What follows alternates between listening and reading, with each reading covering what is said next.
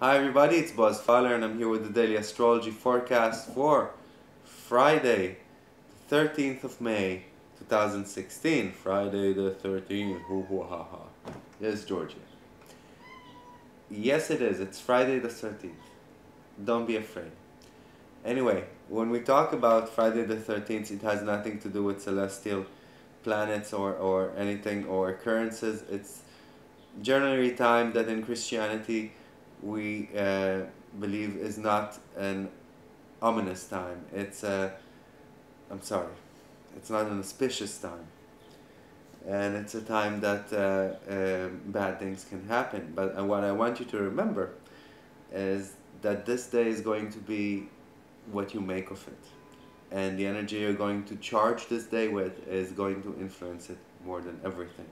So wherever you set your intentions, that's where you're going to see your garden blooming. So let's talk about this day a little. And I want to start by talking about Mercury, Venus, trining Pluto, and then going down to the lunar aspects of this day. When we look at Mercury, Venus, we see a conjunction in the sky. They are talking. Mercury is still in retrograde until 22nd of May. And it's conjuncting Venus and they're both trining Pluto.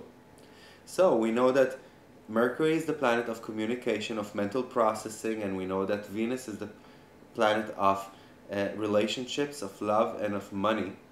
And we know that these two planets are conversing.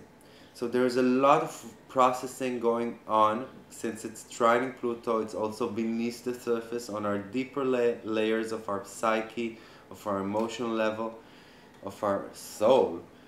And it's also above the surface, communicating with others in our lives who are important to us.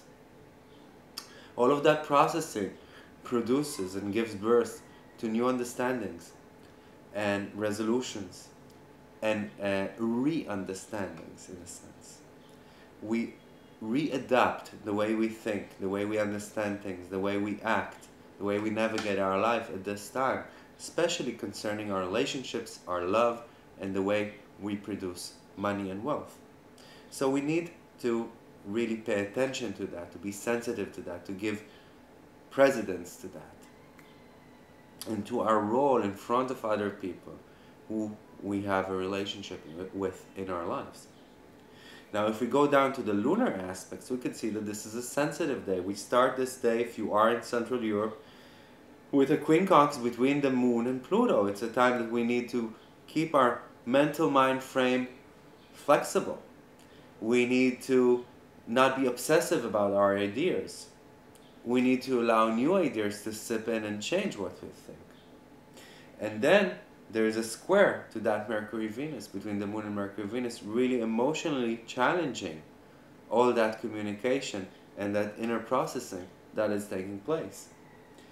There is a trine to Uranus at around around 1500 hours Central European time. That's around 900 hours Eastern Standard Time.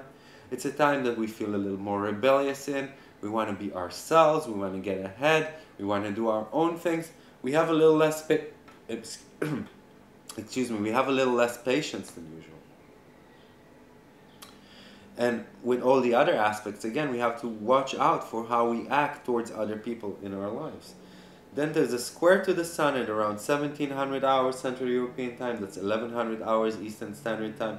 Again, a time that could depict a challenge or a conflict between our inner masculine and feminine sides, or in our lives between masculine and feminine polarities. And then from 1900 hours Central European time onwards, that's around 1300 hours Eastern Standard Time, the moon is void, of course, and the day becomes much more minor.